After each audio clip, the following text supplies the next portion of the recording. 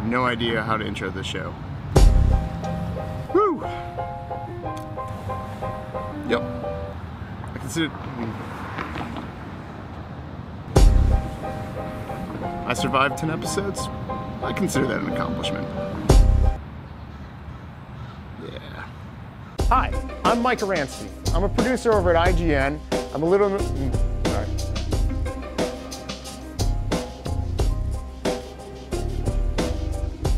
So for this week's episode, I was going to show off my Project Greenlight horror movie pitch. We did it, we completed it, it looks good, but I can't show it. It turns out the rules, you're not allowed to show off the actual pitch video. But that doesn't stop me from showing off my terrible screw-ups. Enjoy. IGN. I have a little bit. Sorry. I'm a little bit. Sorry. Horror show. Oh my God. Sorry. That's like because it's me trying to catch it out in your hand. It's my fault. So obviously I did all this on a teleprompter, which I thought would make it easier. Yeah, it didn't. Called. Oh my God.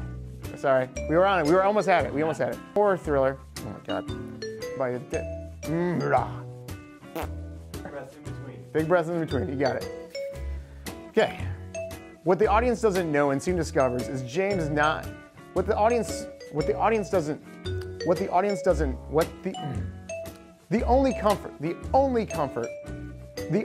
comfort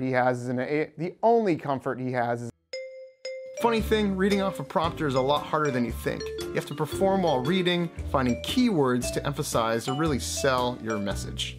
after. You guys can hear me scream, make lots of terrible noises. It's fun. Okay. Back up. Okay, here we go. His frightening past is weak. Holy shit, this is tough sometimes. Considers the dead he's trapped. That is a f***ing mouthful. Also, I realize I swear a lot when I get frustrated. Revisit the frightening. Holy shit. Damn it. I just mumbled the fuck that one. Okay. Just looking to. Did I get it? I did get it. Okay, let's back one time for one run on that, and then we got it. Holy f***.